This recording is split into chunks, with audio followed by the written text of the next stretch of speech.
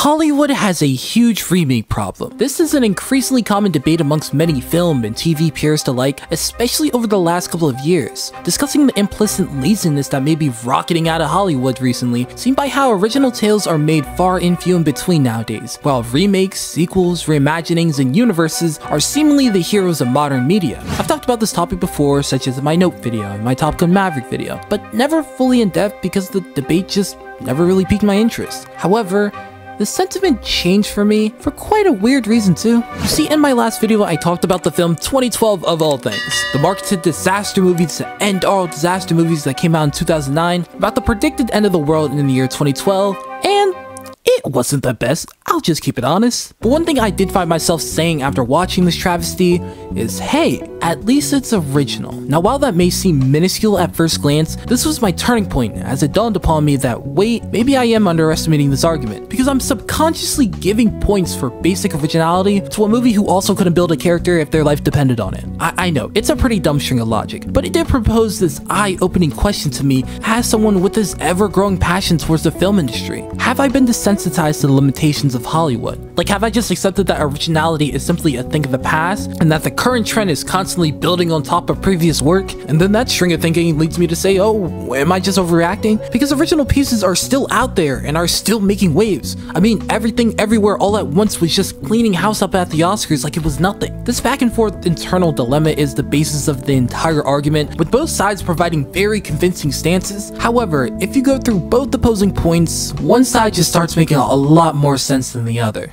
Now, sequels and remakes in themselves are quite an interesting concept because they carry an inherent sense of security that original films just don't on many levels. They have a direct comparable source to see what works and what doesn't work for their franchise. They are seen as less of a risk, meaning that funds may be allocated on the higher end instead of the lower end for a movie's specific spending range. And in many cases, they have one of the strongest forms of marketing that a franchise could ever have, and that's nostalgia. Anyone that's a fan of anything knows just how powerful of a tool nostalgia can be, as it's linking someone's thoughts to not just the project itself, but the joyous feeling associated with the particular time period. It's why shows that should have died out years ago are still pushing through, and why projects that are objectively bad are still promoted as if they're sacred law. It's just flat out way easier to resell a world or experience the viewer already knows rather than selling them on something entirely new. So the incentive is there if companies were of the mindset to just pump out recycled content and call it a day. But the thing about relying almost purely on remakes and sequels is the fact that you're building an implied competition with the original. And if it's not meeting some already unreal public expectations, given how most are blinded by the original's quality due to nostalgia, people will just be way more pissed if the remake is bad than if it was just an original movie and it was bad in itself. This just leaves a product that is either a nostalgic bait mess or never properly given acknowledgement because it's just not the original. It's why a good majority of remixed ideas such as Space Jam: A New Legacy, The Matrix Resurrection,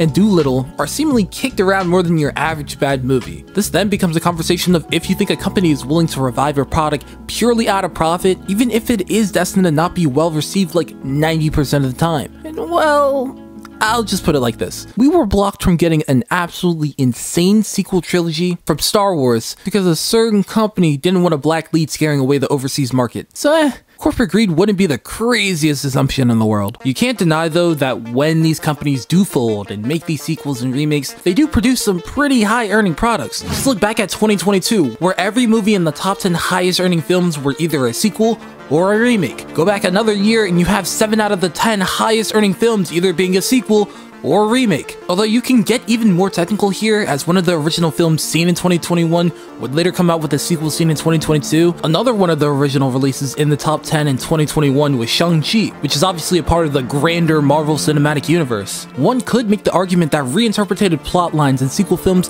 have been a staple for as long as film has been a thing, so to chalk up all the remake backing as being a modern trend is pretty disingenuous. And yeah, they would be true, but to an extent. Yes, the first sequel film does date back all the way to 1916, not to mention the hundreds of iconic franchises popping up and dominating box offices before the 2010s were even a thing. Everything from Harry Potter, Star Wars, Fast and Furious, Rocky, The Lord of the Rings, to James Bond. So to form this narrative as if sequels and remakes just suddenly became a Hollywood staple in recent years, yeah, That would be pretty disingenuous. The thing is though, it's never been about the actual continued content itself. The problem here actually is the massive influx in quote-unquote recycled content in modern times. People aren't upset at the remakes and sequels themselves, but rather the increased quantity of those projects being produced for the big screen, to the point that it seems like original pieces aren't even given the light of day. Reddit user Spicer2 made an extremely well-made chart showing the proportion of original films versus sequels and remakes for the top 50 highest grossing films throughout the years, starting in 1978 and ending it in 2019. It shows a clear correlation of the decrease in attention shown to original films in specifically modern times, with it staying relatively consistent until the 2000s. This then turns into extreme growth for remakes and sequels, spanning from mid to late 2010s. Now with this graph, a couple of interesting claims can be made. You have the obvious in that original films just aren't the box office powerhouses they once were. Then you have the fact that they have only relatively recently become the minority amongst the group. And lastly, which is much more intriguing, is that this is the proportion of movies amongst the top 50 highest grossing movies along the years, meaning that these are movies that people are actively paying to go see. And this can produce two vastly different interpretations depending on how you look at it. On one side, you have the idea that original content is just not promoted or given the same urgency and budget as the sequel or remake franchise. I mean, like I mentioned before, they do stand a better chance at recuperating an audience than an original, so why not capitalize on an already established property, which would simultaneously involve a little bit less creativity while also having a higher promotional gains. I mean, it does get rid of a lot of hassles, and this is a business at the end of the day. On the other side of the coin though, being a much more introspective interpretation, maybe the reason for the lack of originality in modern times is because of us. Maybe the focus straying away from the original products could be the effect and not necessarily the cause. We have talked multiple times about corporations and investors prioritizing the avenue that provides the bigger bucks instead of caring for more abstract morals such as artistic integrity, to put it lightly. So maybe they're just going with what the people seemingly want now, and that just so happens to be these previously established worlds that are familiar. This much modern sequel pushing is just another film trend for the public to eat up, such as disaster movies or fanfic vampires. Like in real life, I actually know several people who pretty much only go out to theaters if a Marvel movie is playing, and that's pretty much it. And with corporate competition increasing by the day, especially with the rise of financial gold mines such as streaming platforms, heavy catering towards this trend is going to be seen. Like, say I'm Netflix, and I see that I'm losing content after content from other companies looking to take back their IPs and then release it themselves on their own streaming platforms. If I see this,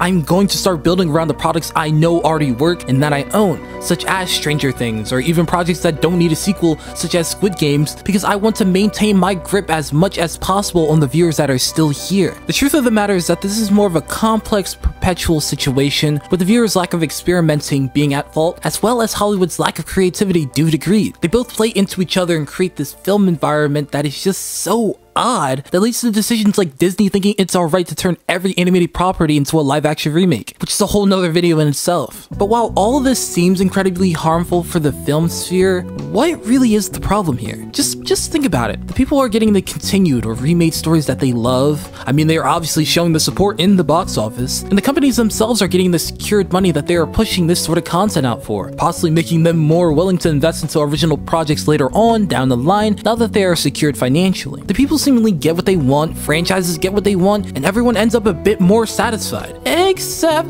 this could hurt in the long run, badly, because it's not necessarily what modern media is now, but more of what modern media could turn into. You see, when you rest the fate of an art form, something that is supposed to be based on creativity, on something that is inherently not original, you come across quite a few issues. And yes, these examples may be a bit extreme on the surface, but they can paint a rough, realistic idea of what could be. Like for one, you are reaffirming this closed-minded attitude amongst fans when it comes to content available, so when the major built-up franchises such as MCU just stop being interesting, you're looking to face maybe some dips at the box office as this culture of sequels only is playing back onto you. People will then probably give into online alternatives for their attention as they provide entertainment at a lower time risk than committing to a whole other project. As for the original project supporters out there, you can already see that growing resentment towards platforms such as Disney Plus and HBO Max for their artistically limiting decision. And in general, it's just an unfortunate sight to see such an expressive medium be reduced to such a simplistic form for the sake of temporary profit. So when it comes to if Hollywood has a remake problem, yes, they do. And it could turn on them in the future. Now, some of the stuff I said in this video is pretty generalized. Like, I know certain sequels and remakes are good quality pieces that are absolutely worth the watch over some original content, but I had to be so general to break down such an open-ended and exhausting debate. But I still genuinely did try to stay as consistent with my logic and as close to the facts as I possibly could to produce an answer that would be as honest to the prompt at hand. Film has lasted for over 100 years and it will probably last 100 more. However, it's great to be honest with ourselves if we are able to predict a possible dark spot. If you guys made it this far, I would ask if you guys please like and subscribe to the channel. It only takes 2 seconds, but it would mean the world to me. Peace.